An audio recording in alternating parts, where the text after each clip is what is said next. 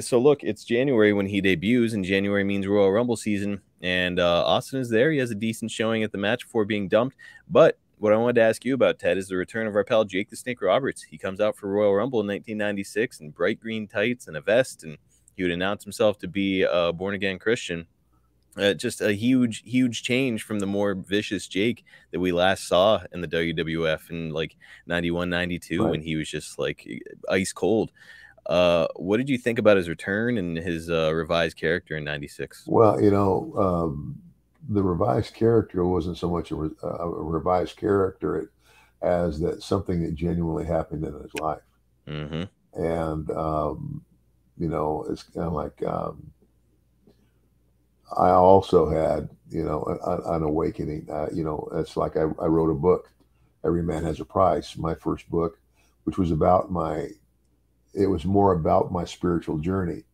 But it's kind of like, for me, it all, it all came to a crashing halt, in like, I think it was 1992. And, the, when I was I was caught in adultery. Mm-hmm. And when I realized it, I mean, as soon as I realized it, it was like my feeling was overwhelming regret, because I knew that I had hurt worse than anybody could hurt the one person that I loved the most, and that was my wife. Yes. All the running around and stuff that happens. I mean, it happens in Hollywood, happens in rock and roll, it happens everywhere. Especially if you're a famous entertainer of any kind. Uh, but that was the defining moment in my life. I had been very strong in my faith as a young man. I was raised in Roman Catholicism. Mm-hmm. I was the award-winning altar boy. I was the guy that showed up at the 6 o'clock mass. That's daily mass. And when there was 4 feet of snow on the ground in Omaha, Nebraska, and there wasn't anybody in that church except me and the priest. But I made it, because that's how important it was to me. But again, then and then my father passes away. I watched my mother sink into alcoholism. And I still was determined. I ended up back in this little town, Wilcox, Arizona. 3-4 traffic lights is where my grandparents lived. I managed to get a scholarship to play college football out of this little town. I don't think there'd been,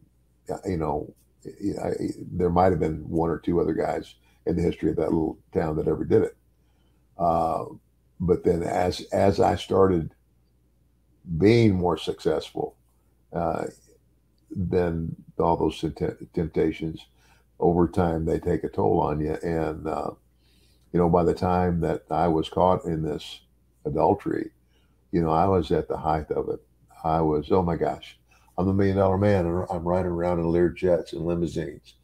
And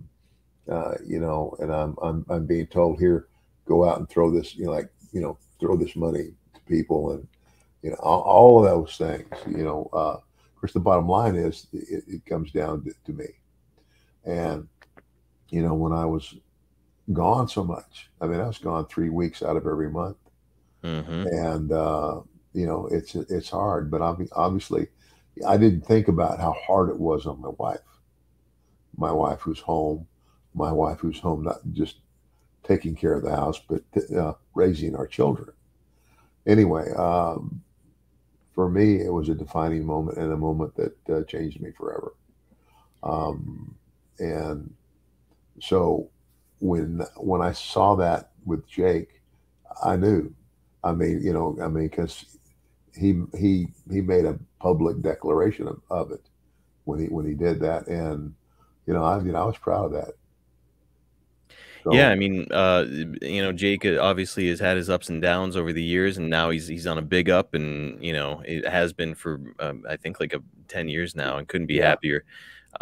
So yeah, it was interesting seeing this new character, but really, as you said, it was just kind of part of who he was as a Yeah, person now. yeah.